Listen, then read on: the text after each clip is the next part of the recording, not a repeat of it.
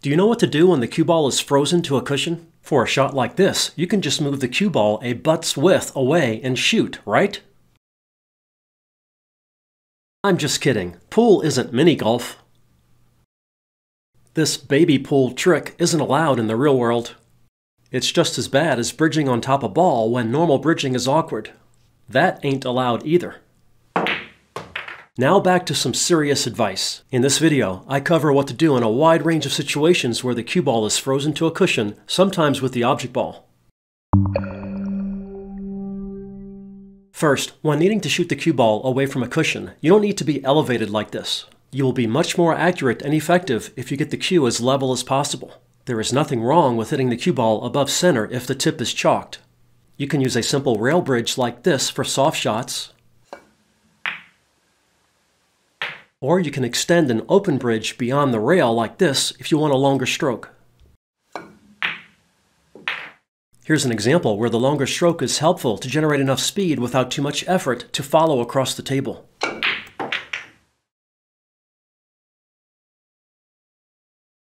The reason why you want the cue as level as possible is accuracy.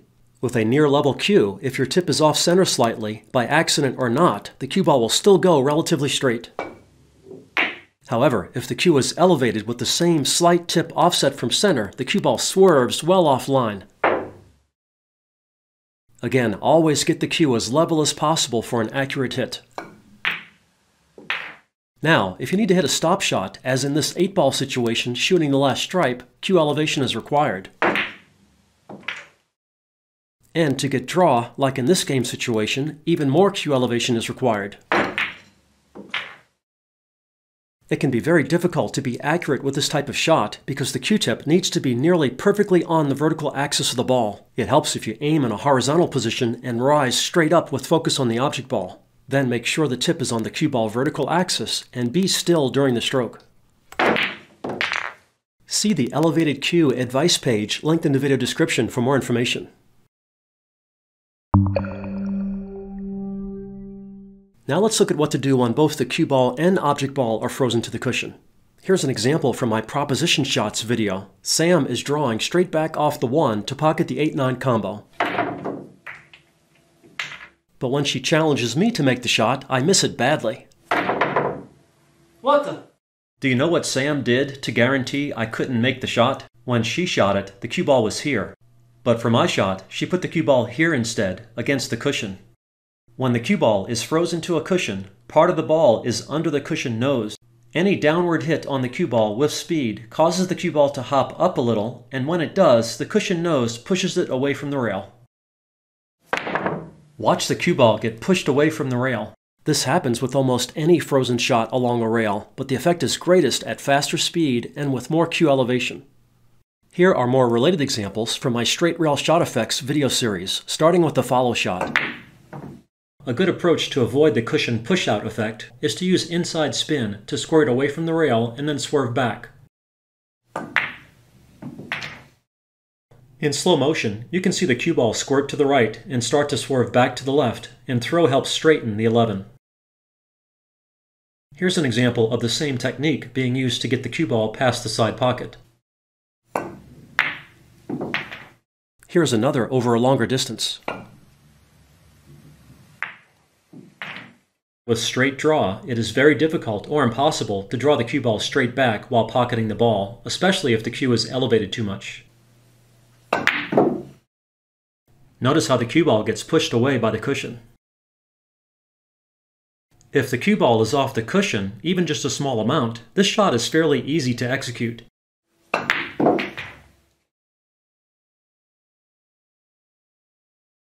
But again, with the cue ball frozen to the cushion, it gets pushed away. However, with the cue as level as possible, and with a small amount of inside spin, this shot can be pocketed.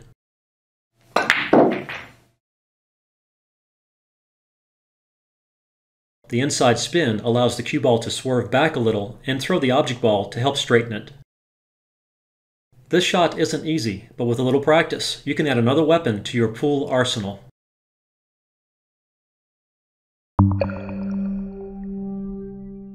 Now let's look at how to control the cue ball when both the cue ball and object ball are frozen to a cushion close to a pocket like this, where we need to get the cue ball up table for the next shot. The trick is to shoot the cue ball into the cushion slightly. The cue ball will compress and rebound off the cushion at an angle into the 11. The pocket will be cheated slightly, allowing the cue ball to come off at a much larger angle than would be possible without the cushion compression. Here, bottom left spin is needed to get shape on the 8 up table.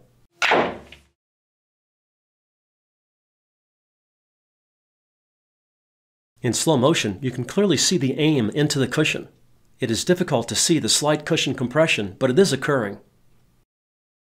Here, with the 8 on the other side of the table, top right spin is needed to get the job done.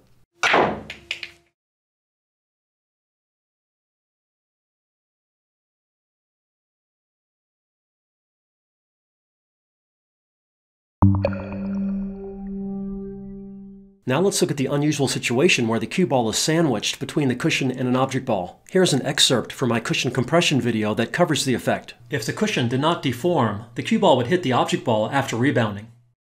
Here's the shot. And here it is in slow motion with a faster speed shot. Notice how the cushion deforms. And notice how the cue ball has lots of clearance on the rebound. This technique works even at an unfavorable angle like this. As you can see, with cushion compression, the cue ball still has plenty of room to clear.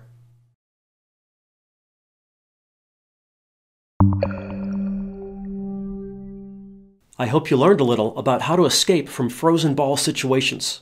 Good luck with your game from Dr. Dave.